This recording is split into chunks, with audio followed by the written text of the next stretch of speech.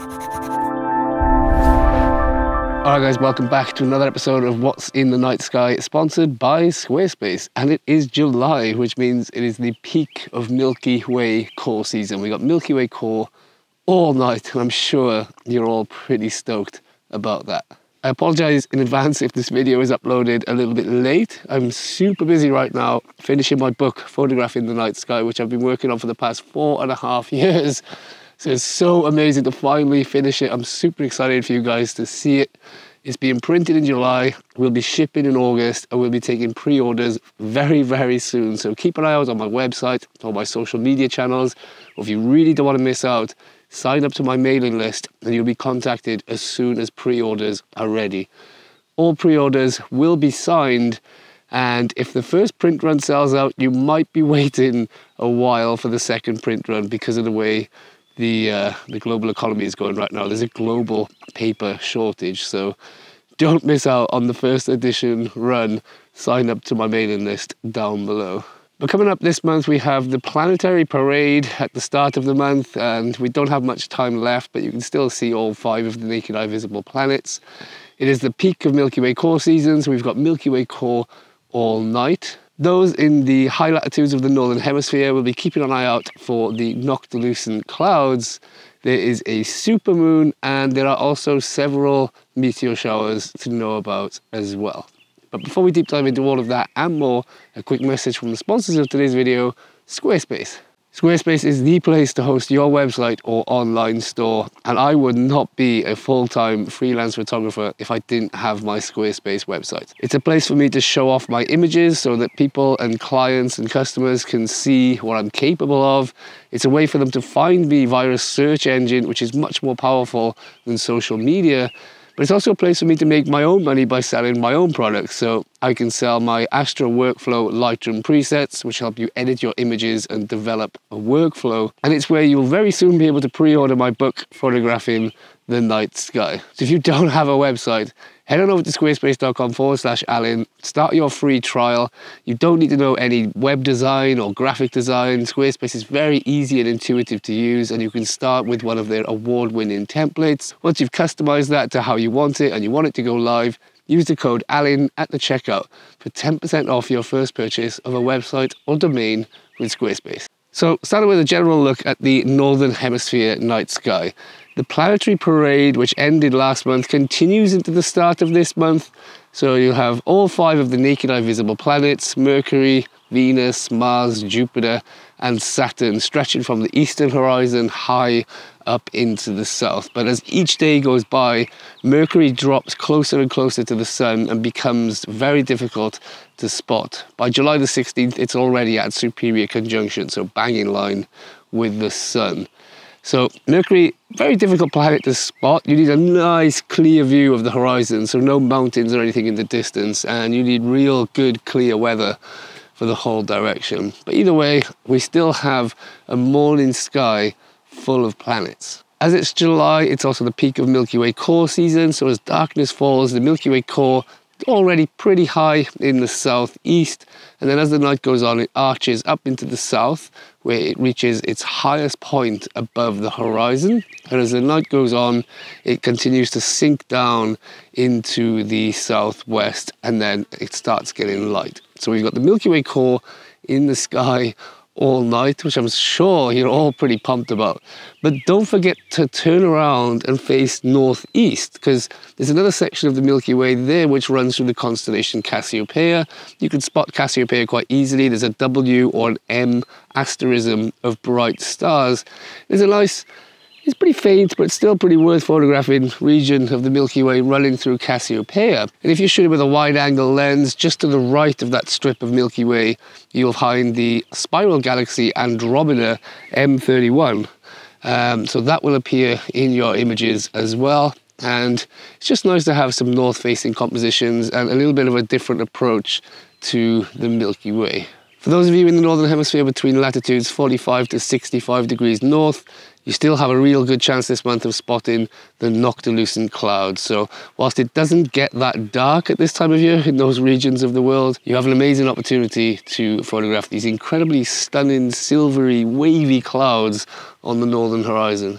So they are the highest known clouds to exist at 85 kilometers in altitude, high up in the mesosphere, and they form over the polar regions.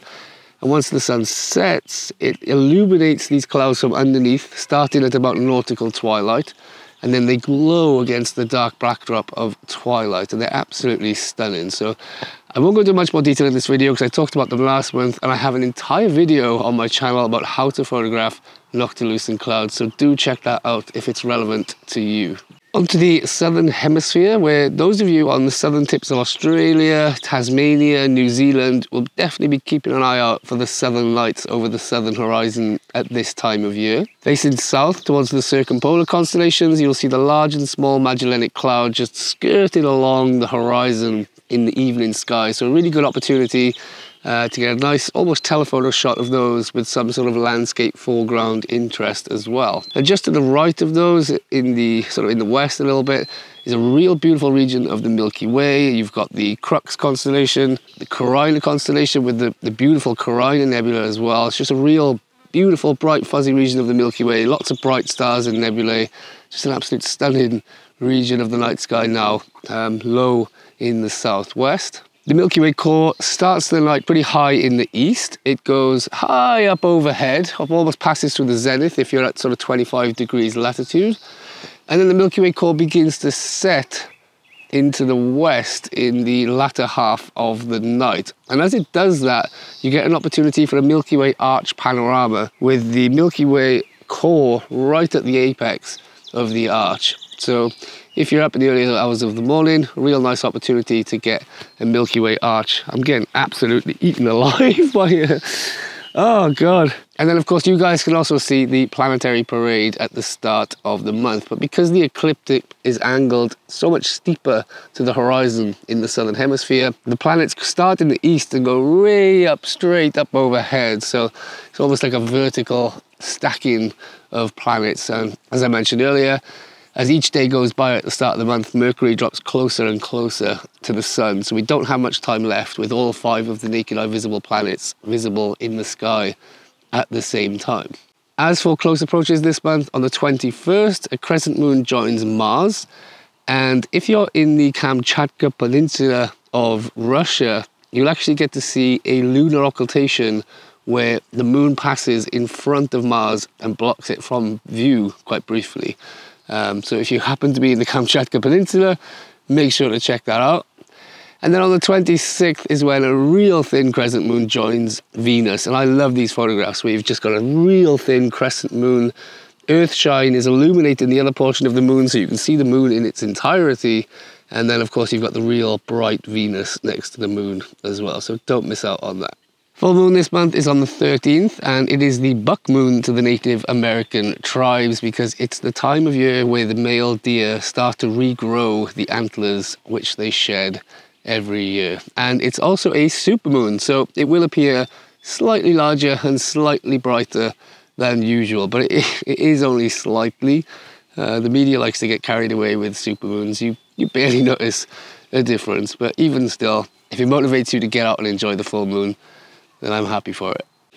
As for these special events this month, there are several minor meteor showers active this month. They have their radiant points in Capricornus and Aquarius, so a region which favors southern hemisphere viewers.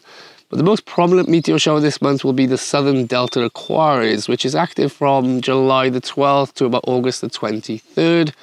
The peak is on July the 30th, where you can expect a maximum zenithal hourly rate of about 20 to 25 meteors per hour. And it's timed with a thin crescent moon, so viewing conditions are pretty favorable. And although it does favor southern hemisphere observers, if you're in the northern hemisphere, you'll have hopefully good luck by facing south in your composition. So do check that out. It's always nice to catch a few meteors in your images. And then of course next month we've got the Perseids, which will become active towards the end of this month as well. So hopefully you all get some meteors in your images this month. And that's all I've got for you guys. So now on to the hashtag WITNS. For those of you that are new here, every month I set a target subject or theme for people to photograph and then upload your images to social media using the hashtag WITNS. I then pick my favorite 3 for a prize. Third place wins a copy of my Astro Workflow Lightroom presets. Second place wins an Alan Wallace Constellation hoodie. And first place now wins my book photographing the night sky. I'm so excited. Last month's theme was the Planetary Parade. So without further ado, in third place was Nate Ross down in Byron Bay in New South Wales. This gorgeous morning twilight scene, pink morning colours, and the planets there stacking very high in the sky because the ecliptic is, of course, very steep in the southern hemisphere. And it's Nate's first time entering WITNS, so let's not say it's beginner's luck because it's a really beautiful image.